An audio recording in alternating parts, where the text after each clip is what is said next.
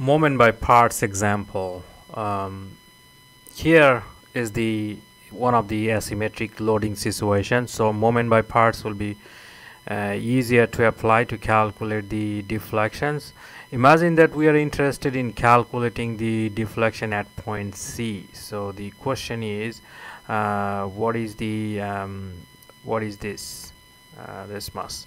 So in the picture it is delta C. So what is the value of that?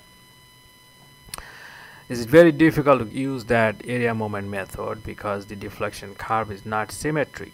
Now in this case, by area moment method, so the separate moment curve is drawn for each of these loads. So for example, the reaction at A, so that is the big triangle, so that's the moment 11,000, and then this load at C, 1800 pounds, so that's the moment would be 9,000, and that's negative. So you know how to calculate that, or check those videos where I show how to calculate moments. Now once we draw this, then for example, say we want to calculate between Y, B, A. That is, if we are interested to calculate, so that's gonna be the all the summation of area moments times their area moments times their x bars divided by EI. So kind of same method as area moment, however this x bar is a little bit different. So for example, for the larger triangle, it is half times the height, which is 11,000 pound-feet, times the half times the height times the base, which is 10 feet, and then the x bar, which is counted from the right side, so from B. So from B, it is 1/3 of 10 feet, like that, plus the this BC 9,000 triangle. So that is negative, so it's gonna be basically minus 1/2 times the base, which is 5 feet, times the height, which is 9,000 pound-foot, times the distance x bar, which is from the B. So from B is 1/3 of 5, like that, minus the smallest triangle, so half times base, which is 2.5 feet, times the height 2,000 pound-feet, and then times 1/3 of 2.5. So the x is from the right side, divided by EI. Must be very careful about the unit here, because most of the time I is in inch power 4, and then modulus of elasticity is in PSI.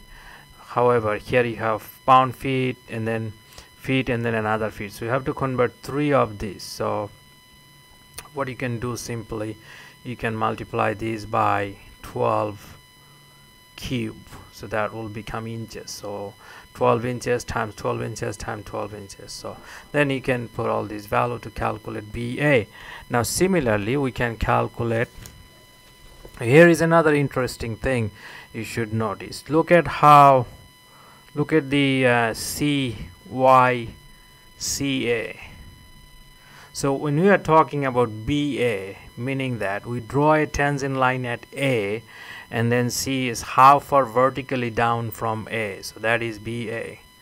Same thing, if we are interested in CA, we draw a tangent line at A, and then we see how far is that point from C, so that's why CA means. So simply we only calculate the area between A and C. So if we do, so we can simply do half times this triangle, this, and this. If I name this say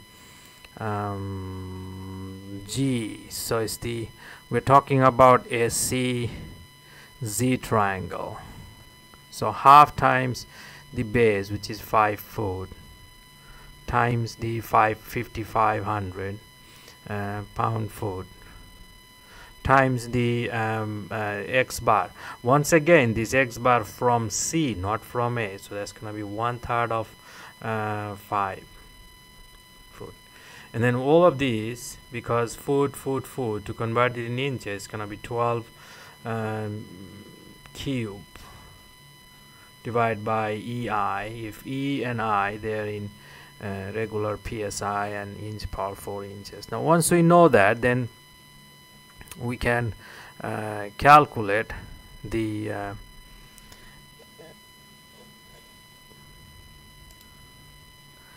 so we can calculate YC by comparing this AB, this, and AC, this triangle. So comparing these two triangles, we can calculate YC as 5/10 times YBA. So now we know YC and YCA, so we can easily calculate delta C is equal to YC minus YCA. So that's the answer.